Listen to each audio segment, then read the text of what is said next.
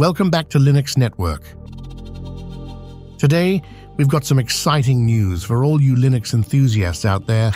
Nitrux has just dropped their latest release, version 3.2.0, and it's packed with some amazing updates. So, stick around as we dive into the details of what's new and improved in Nitrux OS. Before jumping into the nitty-gritty details, let's take a quick look at what Nitrux brings. This release focuses on the latest software updates, bug fixes, performance enhancements, and improved hardware support. They've even given it a cool code name, AF, which stands for Aesthetic FHS, a change in the directory structure to make things more human-readable and user-friendly.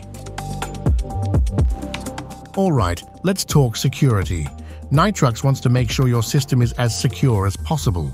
They've upped the game by enforcing a stricter password policy during installation.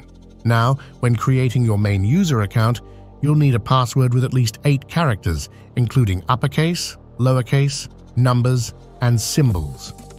It's a small but crucial step to enhance your system's security. And don't worry, you can still change it later if you really want to, but be cautious. Now, onto the software updates. Nitrux has revamped some key components, such as Firefox, now at version 120.0, and KDE Gear at version 23.083. They've also taken care of some crucial firmware updates, including the Intel microcode and many drivers for various devices like AMD GPUs, Intel Bluetooth, NVIDIA GSP, and many more.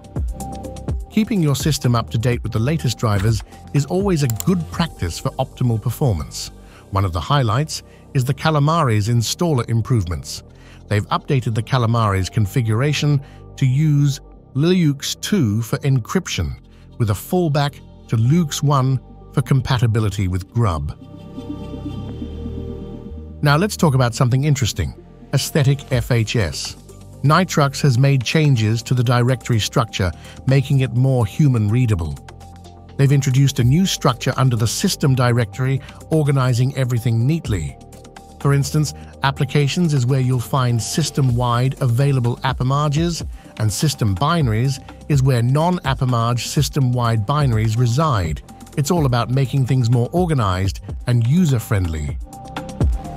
Nitrux OS has also introduced some new components to enhance your experience. They've added bootloader binaries for secure boot compatibility.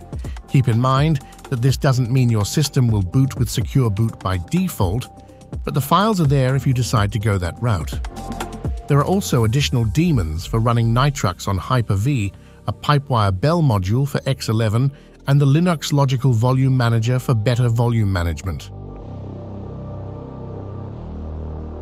Let's talk about problem solving. Nitrux has been hard at work fixing issues reported by users. From DistroBox container glitches to wireless password storage problems, they've got it covered. In the spirit of keeping things tidy, they've removed the ISC DHCP client, opting for Network Manager for better DHCP functionality. Alright folks, that wraps up our deep dive into Nitrux 3.2.0. It's clear that the team behind Nitrux is dedicated to providing a user-friendly and secure Linux experience.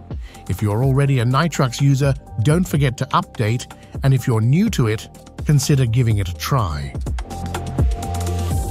If you found this video helpful, don't forget to give it a thumbs up, subscribe to our channel for more Linux goodness, and hit that notification bell so you never miss an update. See you in the next one.